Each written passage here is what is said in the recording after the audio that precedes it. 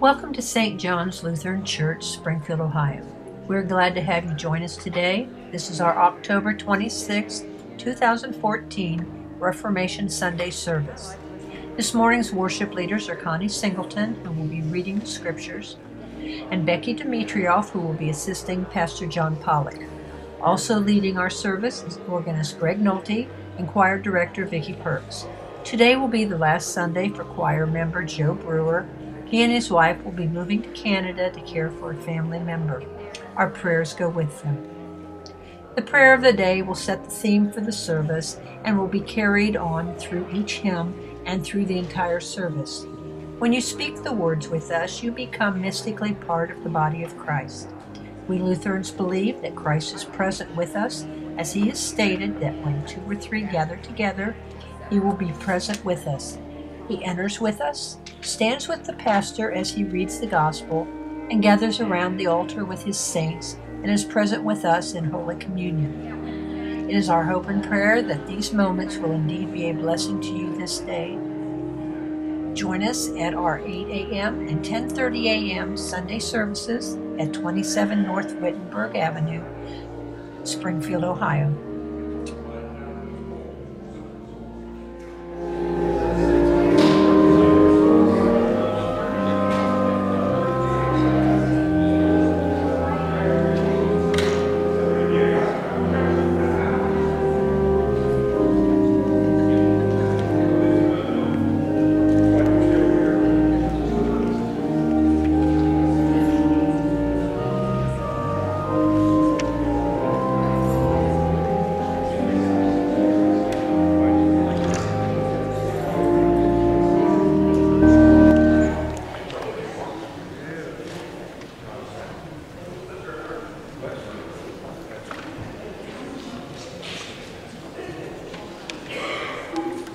Good morning.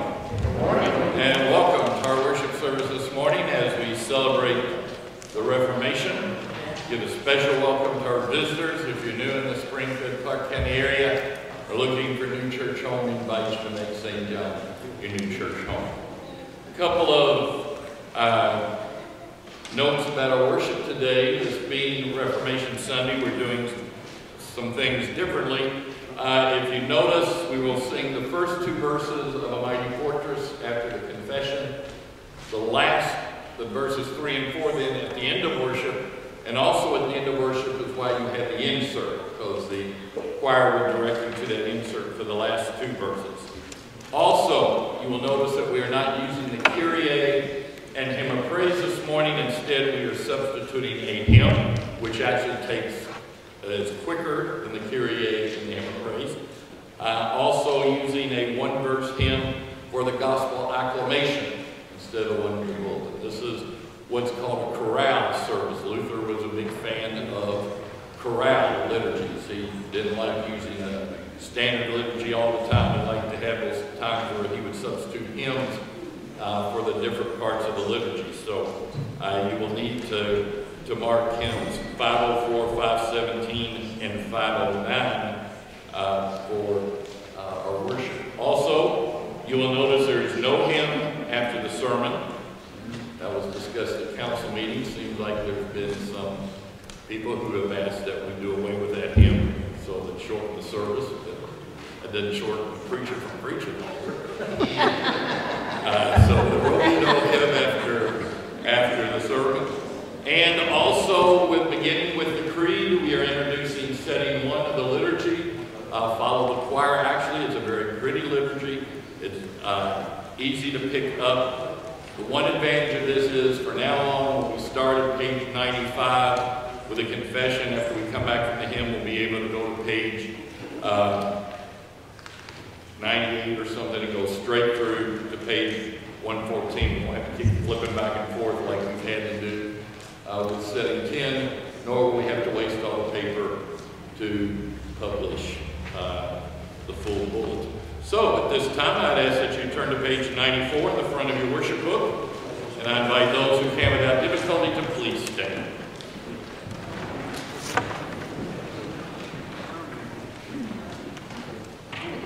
In the name of the Father, and of the Son, and of the Holy Spirit. Amen. Almighty God, to whom our hearts are open, all desires known, and from whom no secrets are hidden, cleanse the thoughts of our hearts by the inspiration of your Holy Spirit, that we may perfectly love you and worthily magnify your holy name, through Jesus Christ our Lord. Amen. Let us confess our sin in the presence of God and of one another.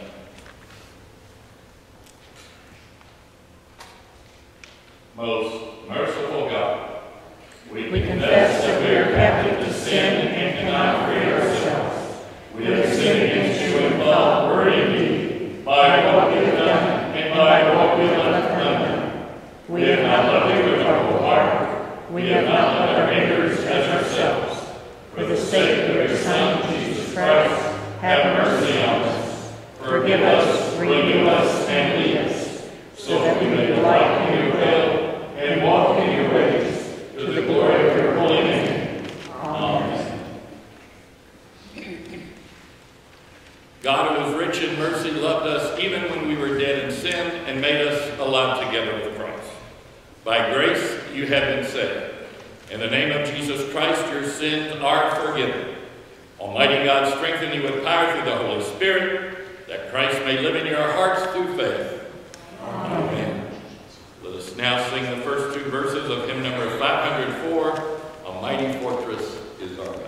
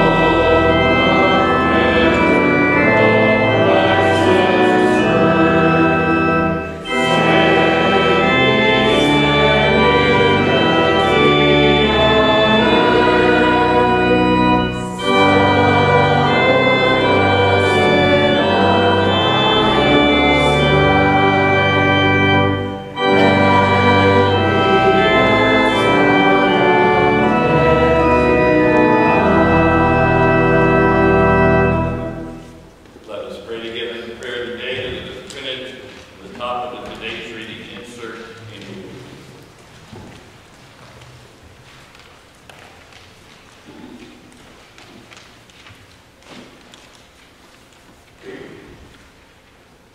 Let us pray. Almighty God, gracious Lord, we thank you that your Holy Spirit renews the church in every age.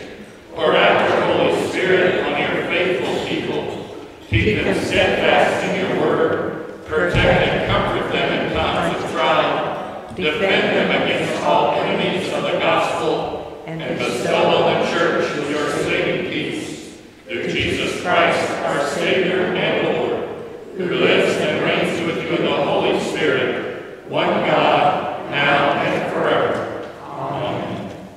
You may be seated as we listen to the reading of God's Word. First readings by Connie Singleton. First reading is from Jeremiah, 31st chapter, 31 through 34 verses. The days are surely coming, says the Lord, when I will make a new covenant with the house of Israel and the house of Judah. It will not be like the covenant that I made with their ancestors when I took them by the hand to bring them out of the land of Egypt, a covenant that they broke, though I was their husband, says the Lord. But this is the covenant that I will make with the house of Israel. After those days, says the Lord, I will put my law within them, and I will write it on their hearts, and I will be their God, and they shall be my people. No longer shall they teach one another, or say to each other, know the Lord, for they shall all know me, from the least of them to the greatest, says the Lord. For I will forgive their iniquity, and remember their sin no more. This is the word of the Lord. Thanks be to God.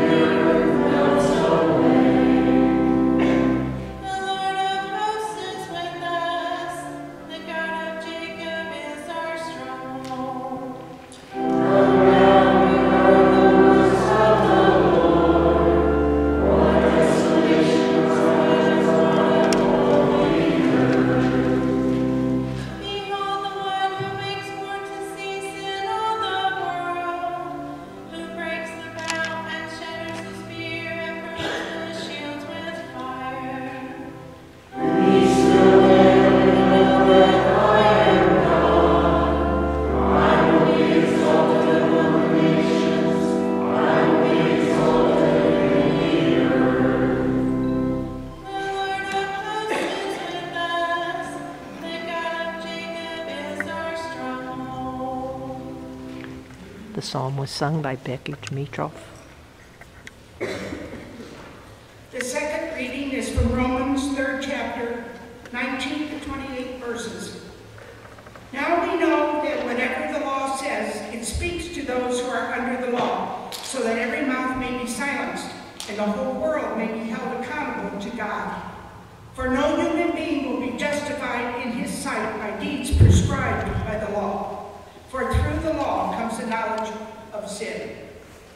But now, apart from law, the righteousness of God has been disclosed, and is attested by the law and the prophets, the righteousness of God through faith in Jesus Christ for all who believe.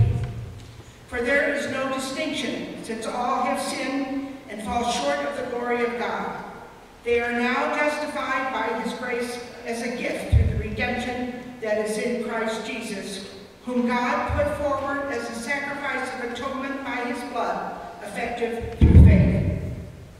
He did this to show his righteousness, because in his divine forbearance he had passed over the sins previously committed.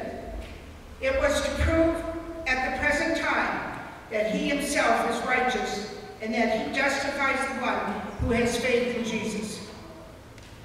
Then what becomes of boasting? It is excluded. By what law? By what works? No, but by the law of faith. For we hold that a person is justified by faith apart from works prescribed by the law. The word of the Lord. Thanks be to God.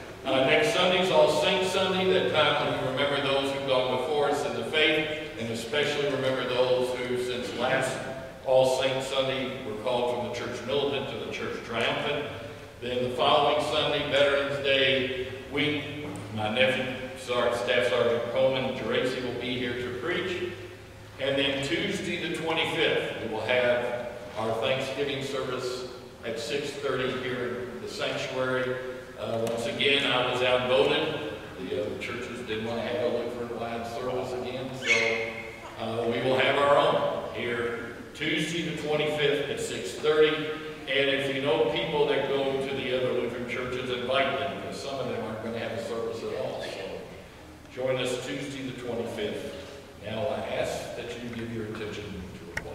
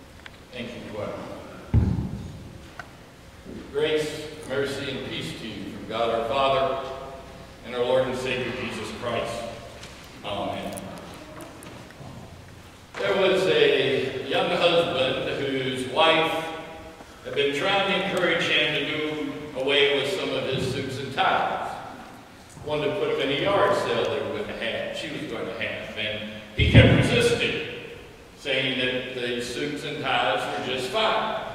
But finally she convinced him to let go of a few ties and suits. And so the day of the yard sale came, and the suits and ties were laying there on the table, and a customer stops, and the woman comes up, and she looks at the suits and ties and picks up a suit and tie and goes, "Perfect." And with that, the husband looked over at his wife with his look filled with pride and being like, "Don't tell me how to dress and not to dress. Who knows style and doesn't?" Well, he kept that look until the customer then said, "These will be perfect on my scarecrow in my garden." Pride. To paraphrase Proverbs, pride comes before the fall. Yet as human beings, oftentimes we can be filled with pride. As human beings, we oftentimes find ourselves boasting about our accomplishments, boasting about how wonderful we are, boasting about what all we've achieved. You may remember back in the days when a young boxer came out of my hometown of Louisville by the name of Cassius Marcellus Clay, and how he told everybody he was the greatest. He was going to whoop that bear Sonny Liston, which he did. And afterwards, then he changed his name to Muhammad Ali. Well, he was doing a press conference one day and going on about how pretty he was and how nobody could touch him, and he was the greatest. And one reporter was tired of this. He said, "Hey, Muhammad," said, "are you any good at golf?" And Ali said, "I'm the greatest, but I just haven't got around to trying it yet." Some people just always bragging about themselves. I remember when I was up at Griffith, I had a fellow who I liked, and he would often come by the office and we'd talk, but eventually he would get back to bragging about all of his athletic exploits, about what a good golfer he was and bowler and all this, and how he was a scratch bowler. Now, my father-in-law owned a bowling alley here in town, and my wife grew up in the bowling alley business, and I to this day don't know what a scratch bowler is, but he was one. And as he would talk, I would think about how he was track and pass. He was bragging about the past. He wasn't talking about the present. Sure, we all get older, we can't do the things we did when we were 20, 30, 40. You know, bodies change, but we don't have to dwell on that past. We look at what we're doing now. But boasting and being filled with pride is something we humans do. And it's not limited to our secular achievements. Unfortunately, there are those in the church who love to boast about their faith. Who love to tell you about all the Bible verses they've memorized, or all the books in the Bible they can recite from heart, or all the things they have done, and all the committees they've headed, and all the things they've done, this and that, and so what in the life of the church. And you'd almost gain the impression by their boasting that they think that salvation is by deeds, that salvation is by works. But as we celebrate this Reformation Sunday, we are reminded about what salvation really is all about. That salvation has nothing to do with boasting. Salvation has nothing to do with pride. Salvation is by faith alone. See, when Martin Luther nailed those 95 Theses on the door of the Castle Church in Wittenberg, challenging other theologians to a debate on the topic of indulgences and doing works, it was necessary because during the medieval period, the church had kind of lost sight of the true gospel of Jesus Christ. The church had fallen into a type of Phariseeism, just like Jesus ran into in his day. Remember the Pharisees, how they like to always brag about everything they'd done. Remember the parable of the Pharisee and the publican in the temple. The Pharisees, "Oh Lord, I'm glad I'm not like other men. I tithe every week. I pray in the temple all the time. I'm so wonderful. I'm not like that scumbag publican over there." And the poor publican couldn't even look up at heaven. With his eyes cast downward, all he could say is, "Lord, forgive me the sinner." which one was justified. Tells us which one whose prayer was heard. It was the publican. In Jesus' day, or in Martin Luther's day, just like in Jesus' day, there was kind of a Pharisaic attitude among the clergy and among the wealthy who could do all these new demands that the church was making, going on pilgrimages, venerating relics, buying indulgences. None of it, according to what Jesus said, brings about salvation.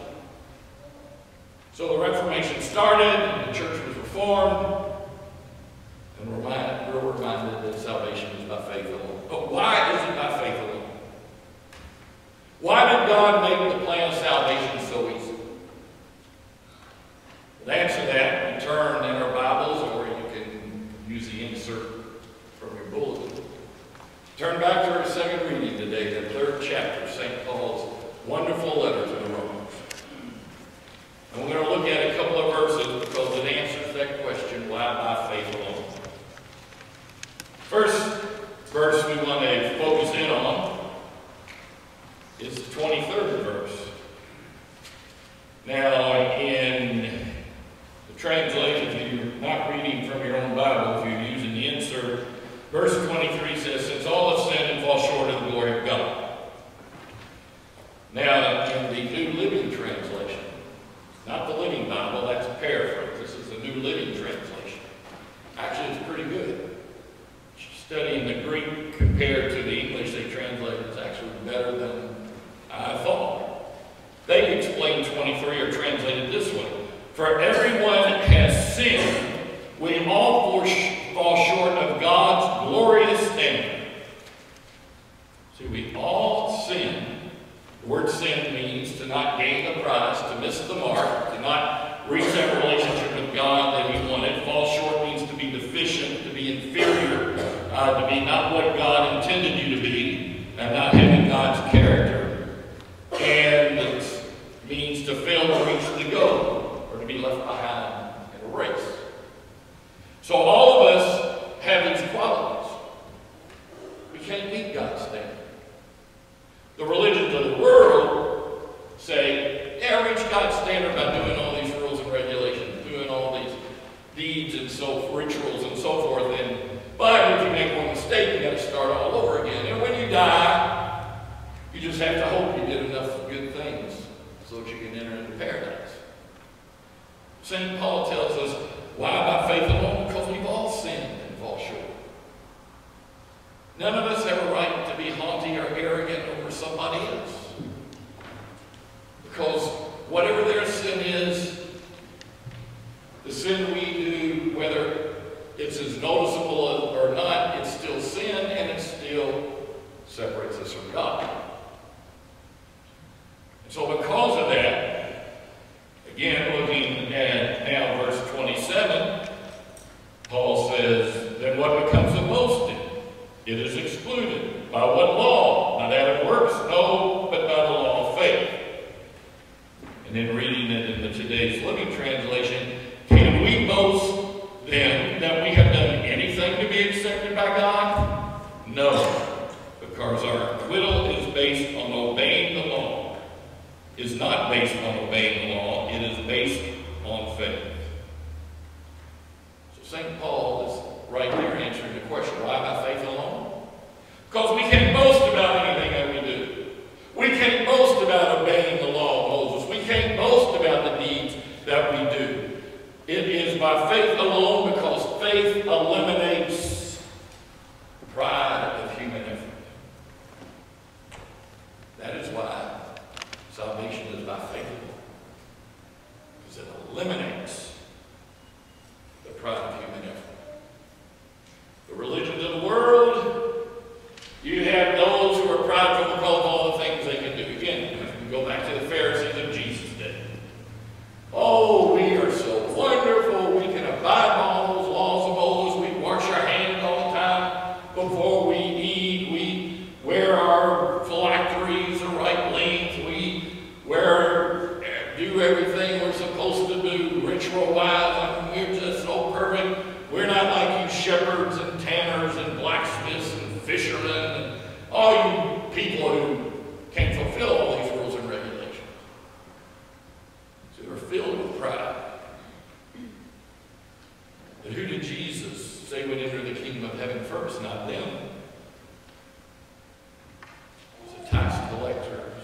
sinners.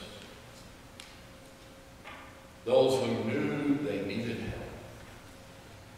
Those who knew that God was their only hope. Faith is not deeds like in religion. Faith admits that we cannot do it ourselves. Faith admits that we cannot measure up to God's law. Faith admits we need help. Now I realize that that is in direct contrast with what we're taught as citizens of America. As citizens of America, we're taught that we can do anything. We're taught that because of the freedom we have, we can be born in a log cabin and end up being president of the United States. We're told that we can come from humble beginnings and rise as high as we want to rise. That as long as we're able to work hard, pull ourselves up by our bootstraps, have initiative, we can accomplish anything. And that's fine. That's the secular we're talking about. And that's good motivation for someone to make the best of themselves. But we're talking about the spiritual, and there it's totally different. In the spiritual world, you cannot pull yourself up by your bootstraps. In the spiritual world, you can't be what you want to be. You may want to be perfect. You may want to be the best follower Jesus Christ ever had. But you can't do it on your own. You can't do it by your own effort. St. Paul just told us, we all sin and fall short of God's standard, and there is no boasting, because there's nothing to boast about. We cannot have pride, because pride doesn't bring salvation. There was a wealthy man who threw a banquet. He invited all these people to the banquet. It came the day of the banquet, and they all entered into his banquet hall. There was this long table. At the far end was the wealthy man's chair, brightly decorated. So the people immediately began jockeying for who should be sitting right next to him and on down the line on both sides of the table. And the host was not in the room, so he wasn't directing anybody where to sit. So the people were doing this according to their own pride. And so finally the host walks in, and you had everybody seated on both sides of the table. 2, 4, 6 people up closest to the chair were just waiting, beaming with pride. They were so important, and the host was going to come and sit in that fancy chair with them, or by them. Well, the host walks in, and he directs his servants to pick up his chair and bring it down to the opposite end and put it next to the people who were considered the lowest of the group there. The ones who were not filled with pride thought they were so important. And that's the way it is with salvation. It's not our doing. We don't have anything to do with it. It's all God.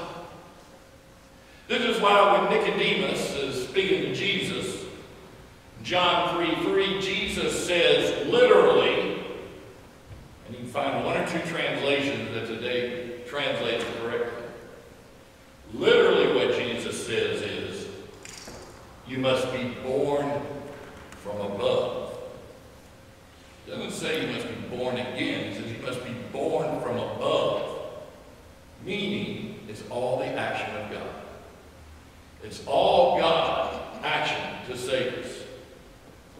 It's all God who initiates that plan of salvation. It's God who decided not to destroy the world again like he did at the flood of Noah, but instead loves us so much, he sends his only, one and only Son. Sends us to earth. Sends him to earth to suffer and die on that cross, to pay the debt of sin that we owe, to conquer death in his resurrection, to ascend into heaven 40 days later, so that we might have that assurance of forgiveness and everlasting life. God does that out of his love for us. We have nothing to do with it. When those translations do translate John 3:3 as you must be born again, what it's saying is you must be born again, but it's by God.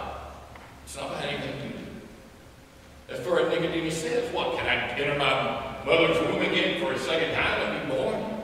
How do we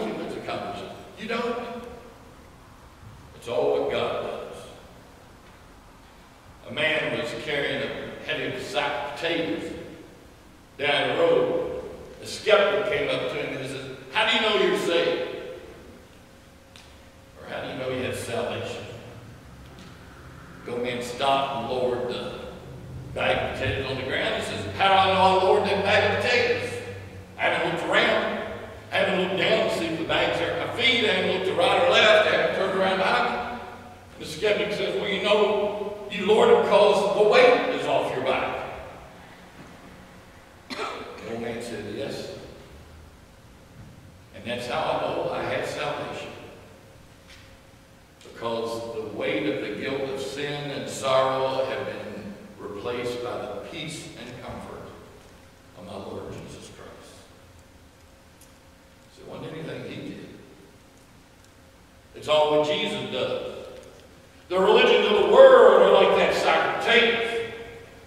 The religions of the world put a bag on your back and begin filling it with all these demands and regulations and rules and rituals, and soon it becomes so heavy you can hardly carry it. You just look for a place where you can stop and rest and lower that bag off your shoulder. When the problem is then it comes time to keep on with your journey of life, you got to pick that bag back up and try to throw it back over your shoulders and keep walking. Jesus comes. He takes away the burden of the law. Takes away the burden of deeds. He gives us eternal life and forgiveness, salvation, simply by faith. Faith exalts what God has done, not what we have done. And that's the difference between Christianity and the religions of the world. Christianity, faith alone, emphasizes and exalts what God has done, not what we have done. That is how much God loves the world, that He made it that easy. So our response is to do those things that please God, loving one another, serving one another, helping one another, serving God's church, not in order to earn salvation or good deeds, but simply as a response to that love that God has first shown us. And because of faith and the power of the Holy Spirit that goes with faith, God, through Jesus Christ, enables us to do things we never thought we'd be able to do. The Holy Spirit calls us to ventures that we never thought we'd take. And be sure if He calls you to a venture, He's going to equip you with the gifts you need to do that venture. Sometimes modern-day Christians think that that was all the church in the past. They can't take a leap of faith today. That's dangerous. Somebody might think you're a nut, fanatic. But God is calling us to take leaps of faith all the time. There's no preacher down home one Sunday said to his congregation, he said, I've stopped expecting you to make leaps of faith, but it would be nice to see you make a hop now and then. And that goes the same for us. Maybe God doesn't expect us to make leaps anymore, but at least we can make a hop. At least we can do a hop of faith because of all that God has done for us. Why is salvation by faith alone? So that we will not boast. So that we have no pride. So that we exalt God because He's done it all. As He says in 28, so we are made right with God through faith and not by obeying the law. We are regarded as innocent, rendered innocent through faith, not by accumulation of works. Why? Anyone would leave the Christian faith and go to some world religion and take on all that burden. I'll never understand. You have a mansion being prepared for you in the kingdom of heaven. Not because you're good, not because of your deeds. It's being prepared simply because of your faith in Jesus Christ. You are forgiven of your sins, not because you atoned for those sins. You are forgiven because you believe that Jesus Christ atoned for those sins with His death upon the cross. So we do not fill ourselves with pride. We do not boast because we have done nothing.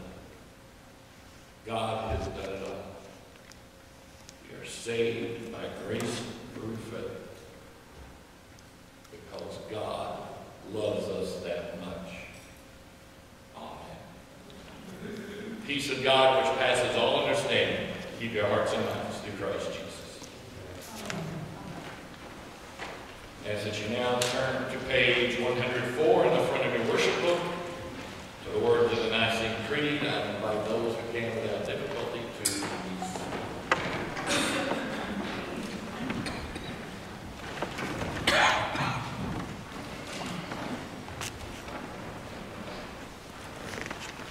With the whole church, let us confess our faith. We believe in one God, the Father, the Almighty, maker of heaven and earth, of all that is seen and unseen.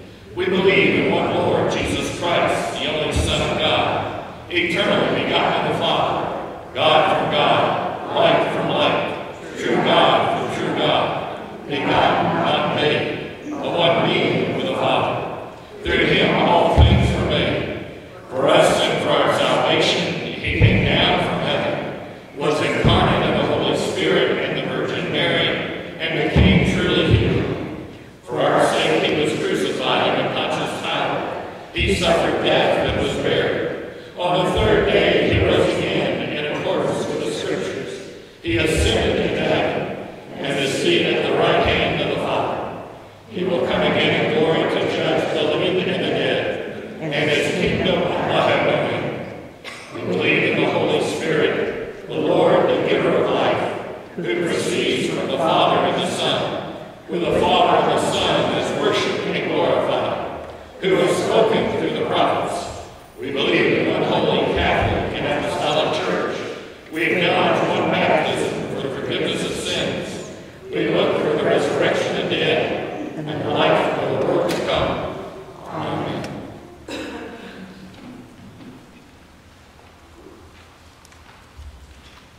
Living in the gift of baptismal grace, let us pray for the church, the world, and all who long to experience God's compassion and love. Our response today is, hear our prayer. Continue to reform and renew your church, O God, that it may be a beacon of hope, a sign of grace, a voice of prophetic truth, a doer of justice, and a refuge where all are welcome. God of steadfast love, Hear our prayer. our broken world longs for peace, economic opportunity, and healthy living conditions. Pour your blessing upon all nations and peoples, that all may share in the goodness you intend for your creation. God of steadfast love, Hear our prayer. gracious God, you call us into freedom, and yet we continue to choose the bondage of sin. Draw us ever more powerfully into the truth of Jesus Christ, who died and rose again to free us from the slavery of sin. God of steadfast love, Hear our prayer. O Holy One, our refuge and strength, be a very present help to all who suffer in any way in spirit, mind, or body. Take from them all fear and make them certain of your presence with them. God of steadfast love, Hear our prayer. as we recall those who have raised faithful and courageous voices on behalf of your church, so now we give thanks to all who serve faithfully in your church today. Bless all pastors and bishops and help them to continue to lead with courage and passion. God of steadfast love, Hear our prayer. accept our thanks for the witness of all who have blazed the path of faith ahead of us, and keep us true to that way. God of steadfast love, Hear our prayer. into your loving arms we entrust all for whom we pray, confident in your mercy through the grace of the risen one, Jesus Christ our Lord. Amen. You may be seated.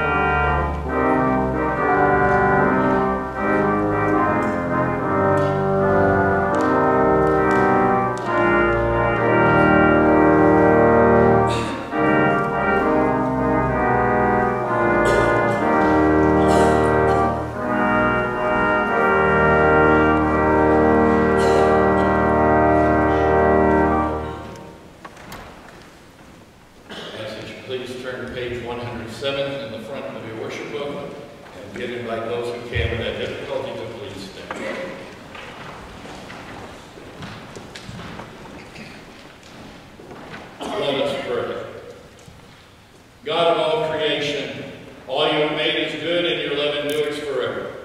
You bring forth bread from the earth and fruit from the vine. Nourish us with these gifts, that we might be for the world signs of your gracious presence. In Jesus Christ, our Savior and Lord. Amen. St. John practices an open communion for all those who are baptized and believe in Jesus Christ as a personal Lord and Savior. We believe his body and blood are truly present as we gather at his table. In our communion age and their own individual congregation, invited and encouraged to come forward with us this day as we gather at the table roll. Continue our celebration with a great thanksgiving on page 107. The Lord be with you. And also with you. Lift up your hearts. We lift them to the Lord. Let us give thanks to the Lord our God. It is right to give our thanks and praise.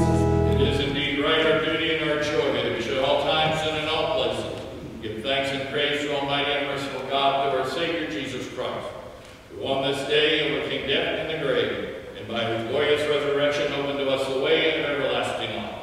And so with all the choirs of angels, with the church on earth and the host of heaven, we praise your name and join their unending hymn.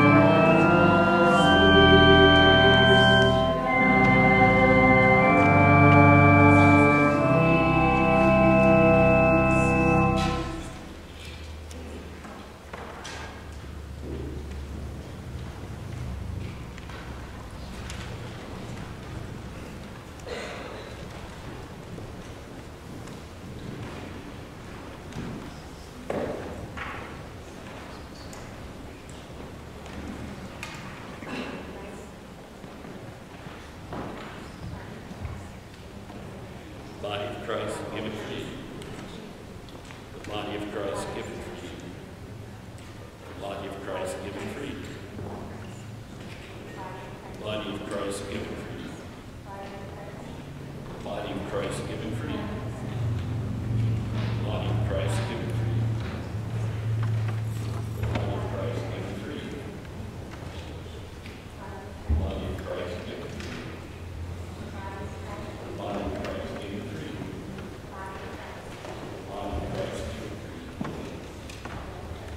The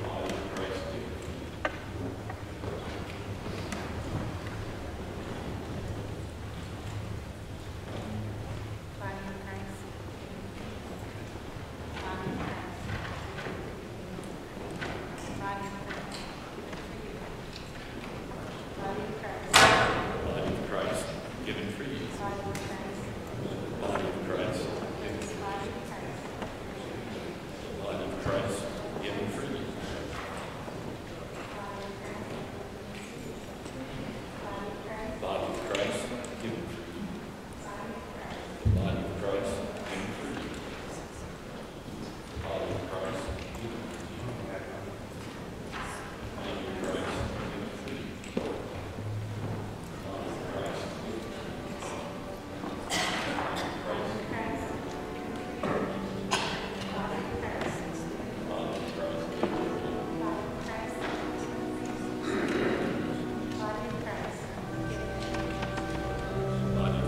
given for you.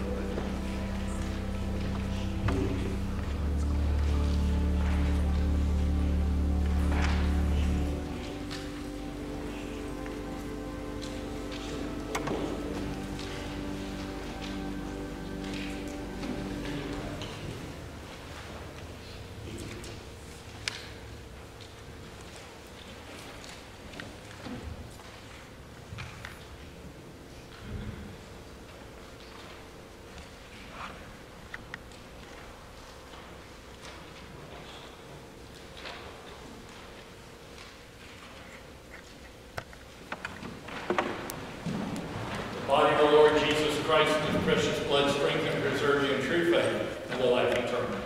Amen.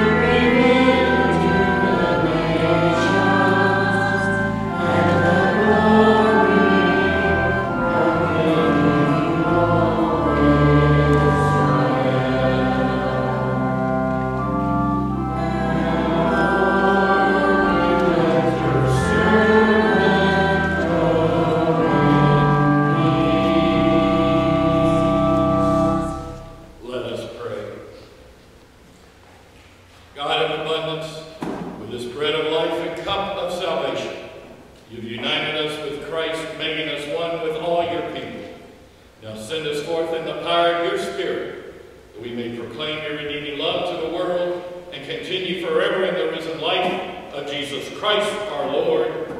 Amen. Almighty God, Father, Son, and Holy Spirit, bless you now and forever. Amen.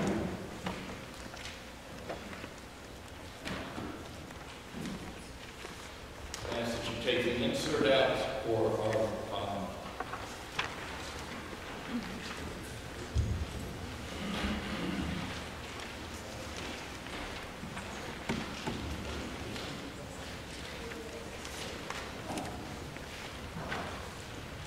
our final hymn, and it truly is the final hymn. I'm not going to cry.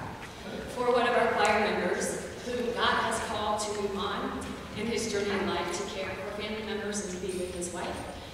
Many of you are aware that Joe will be leaving us, and he's moving to Canada.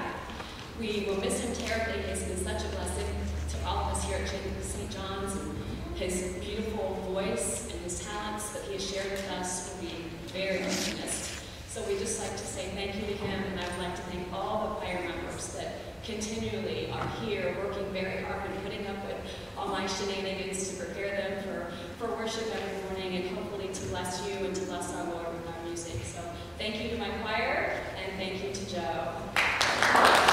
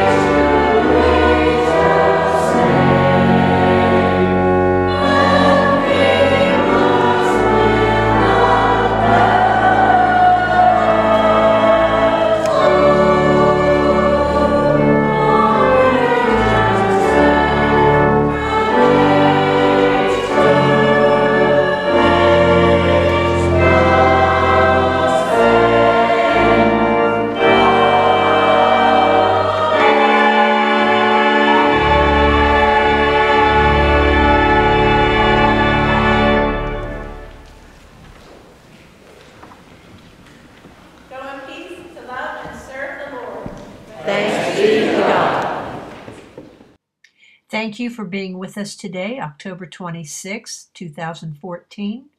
Click on to YouTube next week for our service. Our Yuletide Festival will be November 20th through the 22nd. Please join us. Call 937-323-7508 if you have any questions. I'm Linda Fox with St. John's Lutheran Church, Springfield, Ohio. Have a blessed day.